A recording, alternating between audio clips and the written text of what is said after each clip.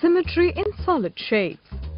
In this module, you will learn about symmetry in solid shapes.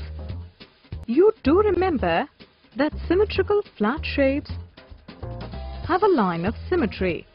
But did you know that solid shapes have a plane of symmetry? The plane of symmetry divides the solid shape in exactly two halves. This is a matchbox. It shows symmetry about this plane,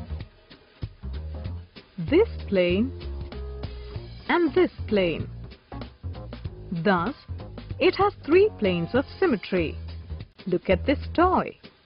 It shows symmetry about this plane as well as this plane. Thus, the toy has two planes of symmetry. In this module, you've learned that symmetrical solid shapes always have a plane of symmetry.